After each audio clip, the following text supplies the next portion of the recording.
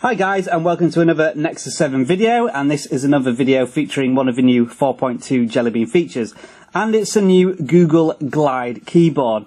Now first of all, I'll show you quickly how to get the keyboard if you currently use another keyboard. If you swipe down on notifications when you're in a text field and the keyboard is up, you'll have the option to choose an input method, and you can just go back to your normal Android keyboard, and that's the default Google keyboard. Now what this keyboard enables you to do, other than normal typing, is if you keep your finger on the screen and glide it around to try and spell a word, you'll see a trail coming along, and it will try and spell the word for you, so it kind of predicts what you're going to spell, even if you make some mistakes. So I'm going to basically try and write a sentence now and see how well I can do it.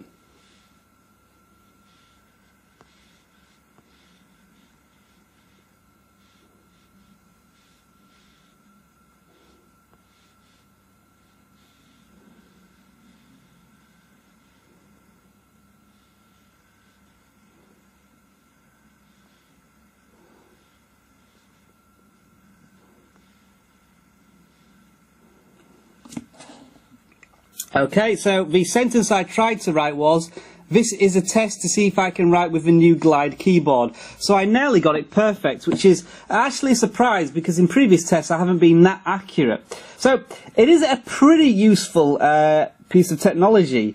And I say useful piece of technology, does that mean it's any better than the existing technology?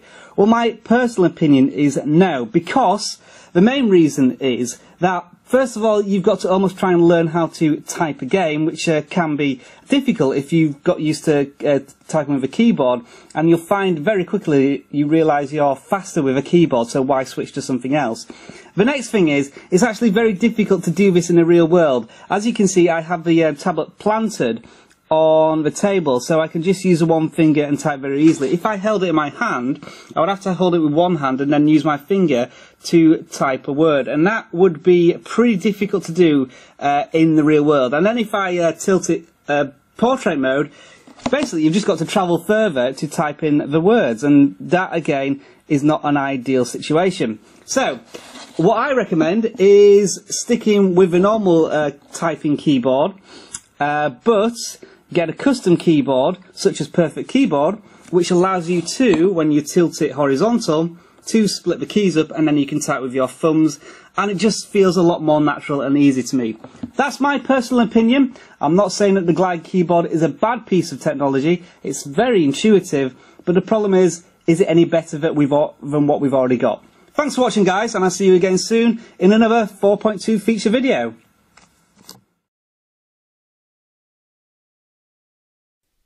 Thanks for watching this video. If you enjoyed it, please click that thumbs up button. I really appreciate it.